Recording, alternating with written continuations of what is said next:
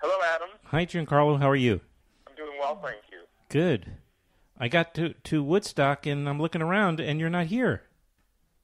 Well, I was there, and now I'm gone, unfortunately. Yeah. I would have loved to have stayed for a portion of the festival, but I'm on kind of a breakneck schedule, and it didn't allow me to stay more than the opening night of Stuck there. Are you enjoying yourself? Well, I just got here like an hour ago myself.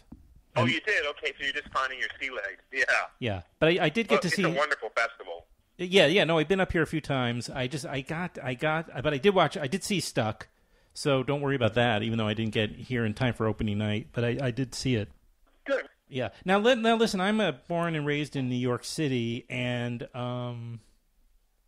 I've of course had to ride the subways for years in, but it never occurred to me to break out in song during any of my rides. Although maybe I should, because there's certainly enough there. You know what I mean? Enough material. Well, if you know the New York City subway as I do, I traveled it for many years as well, and there's a lot of music in the subway now, all over the place in New York. They're normally at subway stops and not on the train, so not too far-fetched that soon we'll have music on the trains. I know when I rode the subway, there were a lot of folks. There was one guy. Yep, I know who you're talking about. Sang opera. Oh, really? Oh, okay. Yeah, and he always, he had a little coffee cup, and he'd go through every car singing opera. So it's not unusual to experience that. No, that's true, but not necessarily. You don't necessarily get a shanty. You get variations.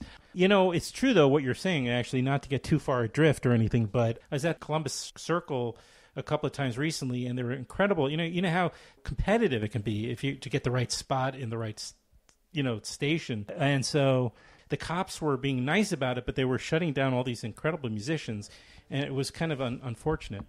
Because, there's so many people asking for money as it is, which actually segues to Stuck, and now that I think about it. Yeah, it sure does. Lloyd, the character I play, who you could acknowledge when you see the movie as the maestro, the person who is telling you the story through their emotional life. Mm-hmm. And in a way, encouraging the other 5 people on the train who are also stuck to open up and share their story. So Lloyd is a guy who lives on the train. And at one of these stops somewhere, in between in the tunnel or in the station, but makes his living from performing, verses of Shakespeare on the train, right, or basically entertaining people, we think. And so we enter the movie with that construct that, well, there's something going on here. These people are stuck, but then they start to get a little tense with each other for a various amount of reasons, which is so totally natural. Some are late. Others are just, uncomfortable, and, the lights go out. All these different things happen when you're in the tunnel. And it makes for a really fertile landscape for the story of this particular musical movie. For sure. It's interesting, right? You made me, of course, the name of the movie is Stuck. And one could say, of course, it refers to the subway train that these 6 people are on that is in between stations for a period of time. But it's really actually Stuck refers to where these people are at this point in their lives, correct? One could argue? That's exactly right. It gets personal very quickly, as things do when normal people are in an emotional or a threatening situation or one where they have no control. Mm-hmm. And so Stuck really refers to where all of each character is in their life. They're confronting something in their life that is big, and they haven't talked about it to anyone. And we, as human beings, I think many people are empathetic to each other, but they've just turned that valve off.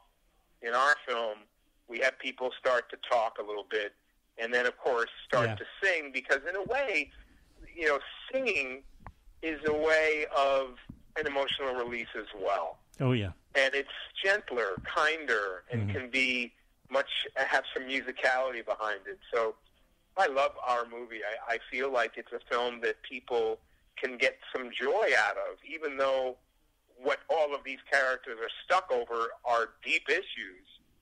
There's still an overwhelming ray of hope in our film, and it's fun. Yeah, it's complex, too, because human nature is we're in defense mode so much of the time. And it's, it's a way of we think of protecting ourselves. So in this case, these characters first spend the first section of their, let's say, or the second section of the time underground. As they start to open up to each other, they become embattled. They start attacking each other on superficial things like their skin color and the class and things of that nature. But once they get through that stage and they become more vulnerable with each other, that's when things really start to get interesting, But it's very typical the way of human nature that our first instinct sometimes is to rub against someone else as opposed to, make ourselves open to them. I don't know. I just noticed that, too, in the film. Well, the film also, we as the human beings in the film are all ethnically balanced in a beautiful way as well, men to women, right. And ethnically balanced. So when, our character Ramon, Omar Chaparro, starts singing in Spanish, and there's no subtitles, you have to enter his world. And so the cultural difference between the folks on the train, those gaps and those stereotypes are brought up in the film, and which I think are so very important as well, because it reminds us that person staring at us, once they do say two words, right away where they're from, what nationality they are. Yeah. And so you can judge or tag them thus and have your belief system understand them, you think, because they said hola as opposed to hello. So our film investigates all of that. We see Asian people, we expect them to speak with a very thick Chinese or Asian or Japanese or accent, and then we find out that they're Korean, and they're not Chinese or Japanese at all. So we in a way, the movie allows us to, in a very, very interesting way, disarm ourselves and think about, how we may have reacted in a certain situation when we see it and experience it in that way from stuff. Well, your character, again, Lloyd, Lloyd says at one point, when referring to the Latino character, he says to another person, he says, you're just listening to the words, you're not getting beyond to the emotion of where he's coming from. You don't need to understand what he's saying. Stop listening with your ears. Stop listening with your ears. Stop listening with your ears. Use your heart is the implied. And right, using and poor Omar in our movie, he gets called a taco. He gets called, but he's also judgmental as well. Sure. Out of him being, being judgmental, then he is judged too. Right. It's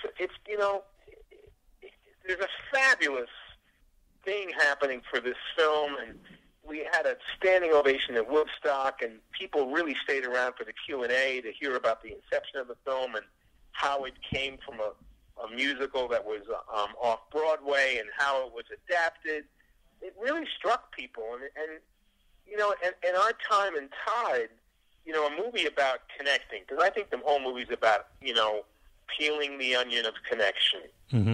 And sometimes we find when we do that, we can just say more to a stranger than we could to a friend, because maybe they're not holding us in personal judgment of who they knew us to be before we told them who we are. Yeah, and we don't have to. To me, it's fabulous. Mm-hmm.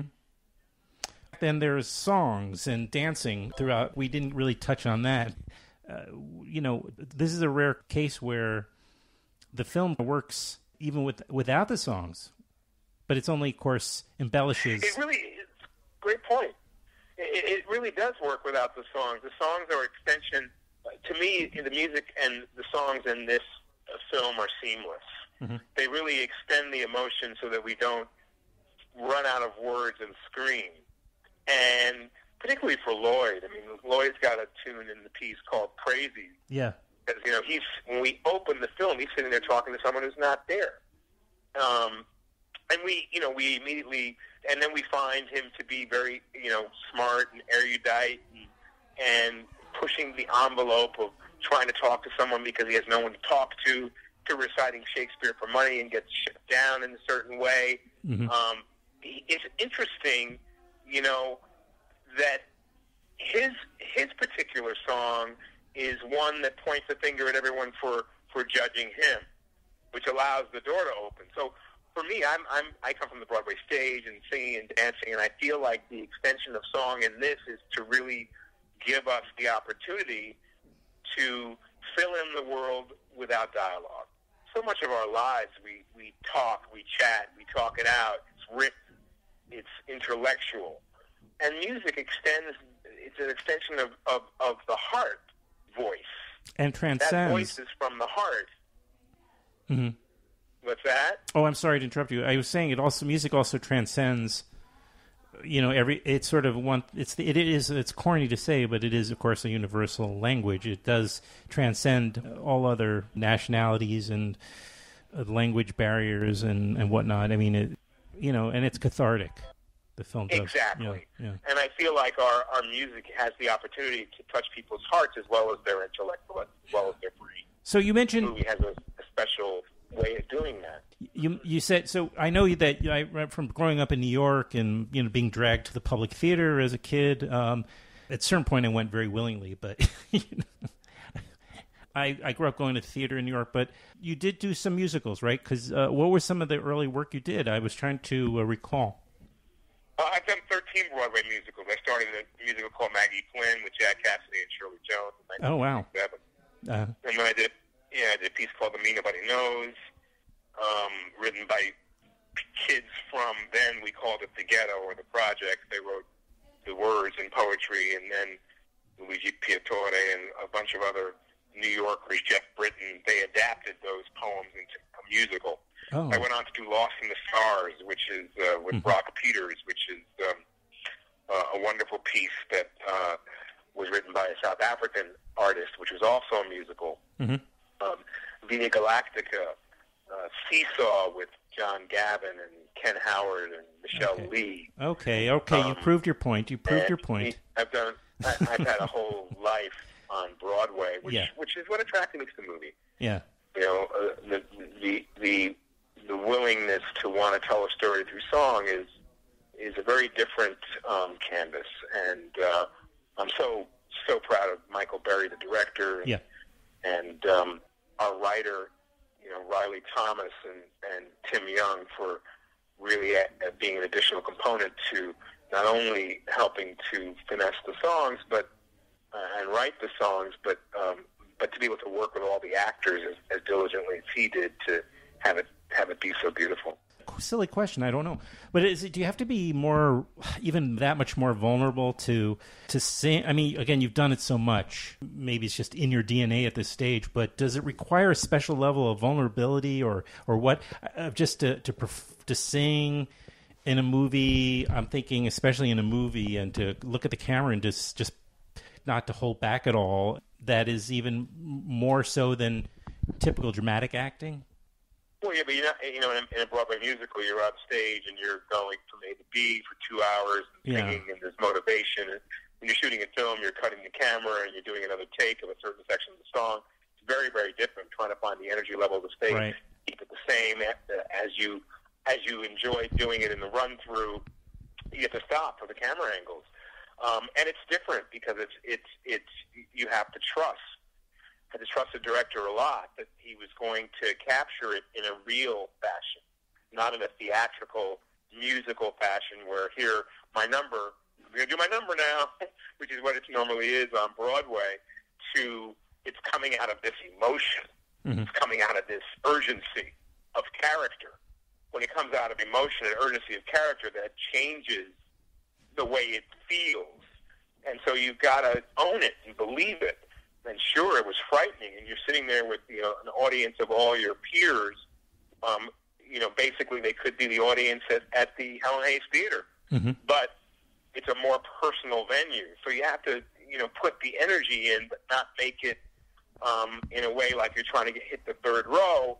But for me, I was blessed. I had a character who basically you'd assume is off, crazy, drug addict, or an alcoholic. So I had a little license to work that fine line in adjusting the modulation of my performance because of that.